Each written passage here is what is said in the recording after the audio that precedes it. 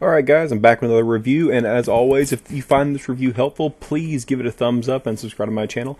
This is the TRU brand triple buffet crock pot. So this is basically 3 crock pots in one. So, quick backstory, my mother-in-law's crock pot broke, and we had a crock pot, and so me and my wife, being the generous people we are, gave my mother-in-law our old crock pot because that's something she was used to the size of like 4 or 5 quarts, so it was big enough what she wanted to do with it.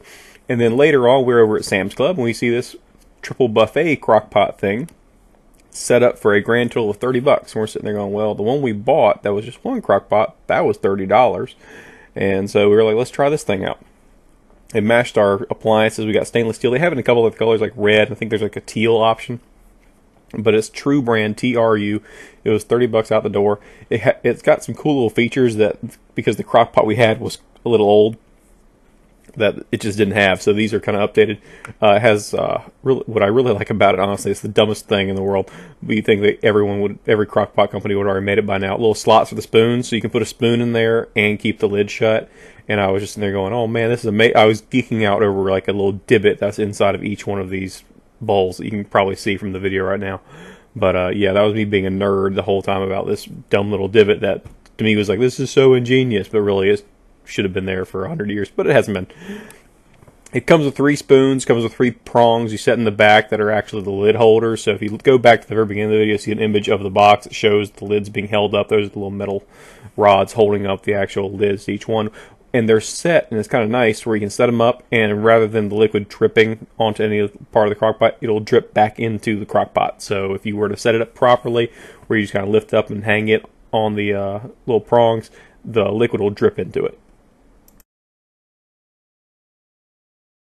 And that's that little divot that actually holds the super fun, awesome spoons that you can now put inside the crock pot, have the lid on, and not lose all the heat, which is kind of awesome. All right, we're going to speed this up just a little bit, get the plastic off, get the little stickers off. That's the stainless steel. You can see my dirty kitchen. You get to see my terrible taste in colored t-shirts, drab purple, all that fun stuff. There's the wire. It's not a terribly long power cord, so if you're looking to do this like a buffet, like at like a luncheon, you're gonna need an extension cord. So that's probably one big flaw to it. It has this little, I want to say maybe 3-foot power cord.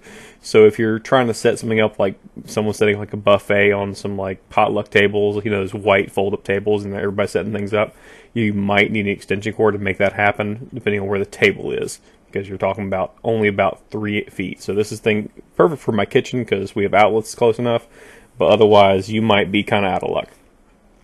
All the various lids, everything else, are going to run through real fast here, and everything came real nice, came ready to go. When you're first another weird little flaw, and I'm sure every crock pot goes through this. I think when we first bought ours, other one 10 years ago, good God, it kind of smells like burning plastic for a while just because of the material that's in there, all the coating, all the cleaning stuff.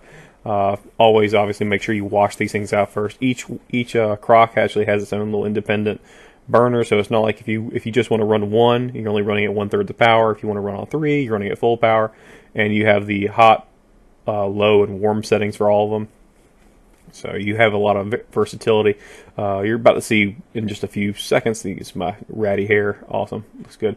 Get that stupid sticker off of there, and I was really happy. No residue, so happy with that. Me being OCD, but yeah, if you're like first time we cooked some chicken, we cooked a black bean dip, and we cooked some baked beans out of a can, and each one required a slightly different temperature and cook time, and you could adjust accordingly without really having any negative impact to it.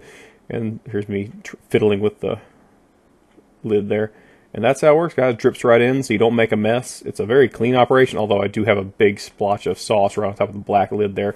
But other than that, it was a great product. So I'm really happy with the purchase. I mean, for 30 bucks, you get 3 crock pots in one. Each one's 2.5 quarts. So you're talking about a smaller size, but for our kitchen and my family's life, we're talking about essentially just having the just right amount of food. And so often I'll want to cook with a crock pot, and I go, well, I got to make sure it's I can throw everything in there. It's got to be the potatoes, onions, chicken, everything I throw there all at once. Otherwise, you can't make it.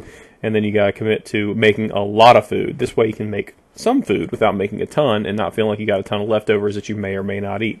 So overall, I'm really happy with this purchase, and I'm glad we got it. I'm kind of glad we gave away our old crock pot to our mother-in-law. So awesome. Thank y'all for watching.